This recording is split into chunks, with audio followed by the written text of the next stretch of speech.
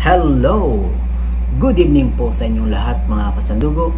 Saan man kayo panig ng mundo naroon, magandang gabi po, magandang umaga at magandang tanghali po sa inyong lahat. Welcome back po muli sa ating channel, ang Mangyan Tribe. So ngayon mga kasandugo, ang ating pong ipapakita sa inyo ay isang testimony ng ating kapatid kung papaano ang buhay niya ay binago ng ating Panginoong Hesus. Tunghayan po natin at mabless po tayo sa kanyang testimony. Narito po.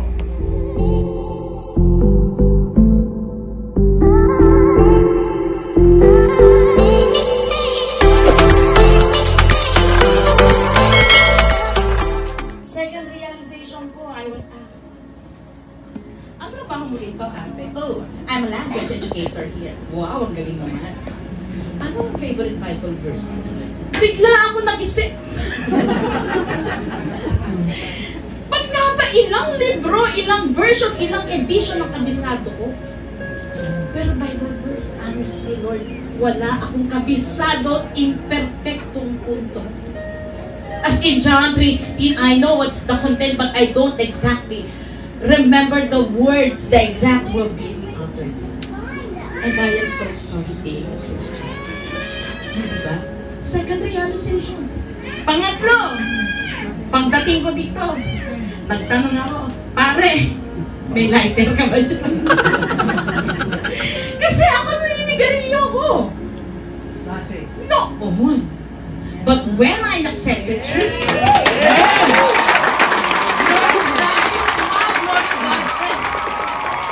sabi ko, Lord, bigyan mo lang ako hanggang March lang, Lord, para tapusin ko na to. Ang anahin nyo, February lang, hindi na ako nag-iyos. Diba? And I did not experience anything. Hindi ako naglalawa, hindi ako nasusuka, hindi ako... Wala! Quit! Why? You learn to surrender.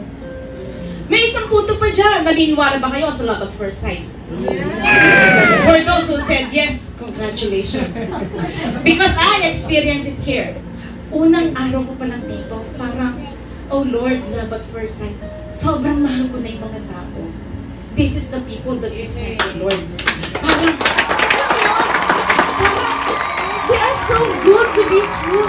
Nakita ko yung kitchen, I know where I belong. I know where I will work with because I am a good cook. But you know, hindi lang ako naging mahusay na nagluluto at nagsiserve. For those who, sino man yung nakakain na ng luto ko, you know what's the secret recipe? It's not magic syrup. It's not nor. The recipe is, when you pray, when you cook, you pray. When you are actually preparing the food, you are actually asking God, Lord, bless these hands of mine so that these people of yours will feel more blessed because of the provenance that you're going to give me with my hand. And it works. It really, really works. So there is no secret measurement that you can actually deal with in order for you to serve God. It is just a full dedication with the heart. Ganun lang po yun. Ika-apat, mga 2 minutes na ako. Noon, pag ako nagpatugtog, take me down to the paradise city, noon yun. Rocks are out, no more sentiments, no more love song, all hill song. Amen! Diba? When you pray, dati, ang halik mo! Okay na ganyan. Ngayon, ang kanta mo na yung Lord, I offer my life. Diba? You are actually praying while you are actually singing. And that is actually a miracle. So for those people na, how I wish they were able to see me from before to what I have now, I can actually say that they are going to see a miracle. Dati hindi mo ako pwedeng pagsabihan na, uy, bakit kayo ang ginagawa mo? Hindi maganda yan, hindi tama yan. Noon, pag ako pinagsabihan mo ng ganyan, at sabi ko siya, wow, who the hell are you? Noon. Iba na, ngayon, pag pinagsabihan mo ako, praise God, thank you Lord for this enlightenment that you have given these people to brighten my heart and enlighten my life. Tapos, noon, wala lang, Sabi ko, I'm a Catholic. Nagsisimba ko, I pray, I work so hard, I kneel, I ask for forgiveness. Pero ngayon, bago yun eh. You know why? One time, tumawag ako sa Pilipinas. Sabi ko sa nanay ko, nagmumura, nagsasalita ng kung ano-ano. Ay, naku, yung PI na talagang yan. Ma, how much money do you need? Itong amount na to. O sige po, ipapadala ko yan. Just one request. Please, guard your heart. Just like what Ate Mina said a while ago. Guard your heart. Sumunod na naman. Okay, now settlement has been done. Second time. Tumawag ako ulit. O sige, talaga yung kapatid ko talaga. Mga walang isip. Yung ganito. Okay, ma. Magkano kailangan para ma-offset natin yan? Itong amount, ipapadala ko in one condition. Ano? Guard your heart na naman. No, ma. Guard your heart and guide your lips. So that you are going to be blessed and feel more blessed than people you are actually surrounded with. And you know what? It works. Ngayon, pag nagsasalita nanay ko, ma, anong problema? Hindi na mainit ang ulo niya. Hindi na siya nagmumura.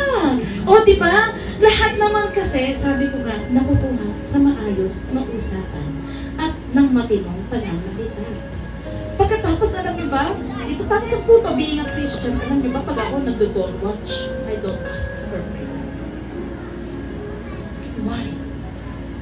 Sa dinami-dami ng gawang minali ko sa buhay ko. Oh, palit sa kalog ko.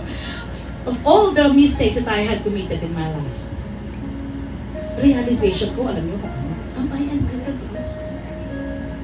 Am I really entitled to ask for more? After all, what I am receiving now, I don't deserve it. Wala akong deserve kung ano man ang meron ako ngayon.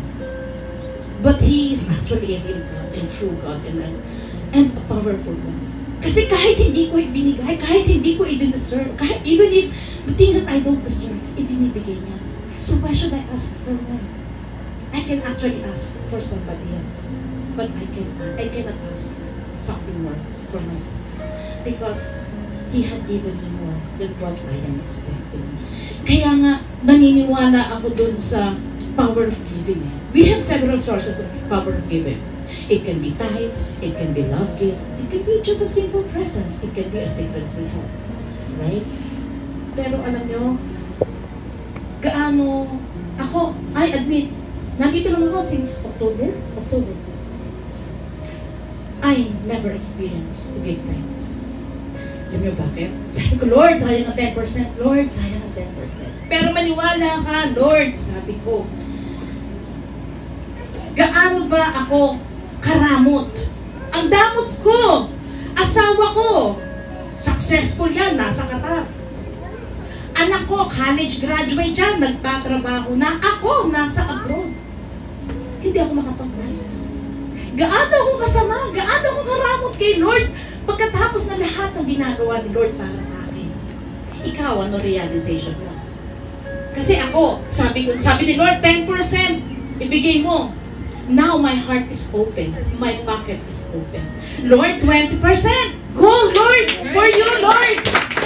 Diba? Parang, Lord, higit pa dyan. Because all of these are actually coming from you. And I am not expecting this kind of goodness for a certain sinner and immaculate and cleaner person like me. Diba?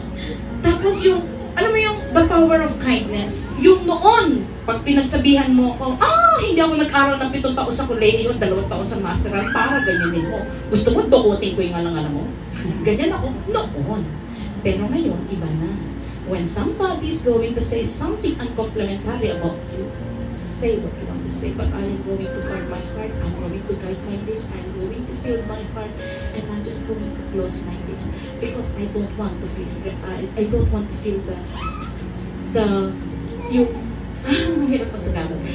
ayoko magsisi sa huli. Because words are actually dynamic weapon that will hurt the inner part of our hearts. At ayoko magsisi. Magsisi na ako ngayon kasi magsisi ako pagdating ng panahon. Amen. Diba? And yung innermost prayer for 25 years, for those na talaga malalapit sa akin, they know what is my innermost prayer. Sabi ko, Lord, siya na lang talaga ang kulang. Lord, 20 years hinihingi ko sa ito. Bakit hindi mo maibigay? I was crying. Nagdamdam ako kay Lord. Sorry po. Nagtampo ako kay Lord. Mabait akong anak. Lord, the reason why I am really working so hard because I have parents to feed with. Dahil anak ako, nanay ako, tita ko, at kapatid ako, na may kailangan akong suportahan. Pero bakit ganito? But now when you accepted Jesus,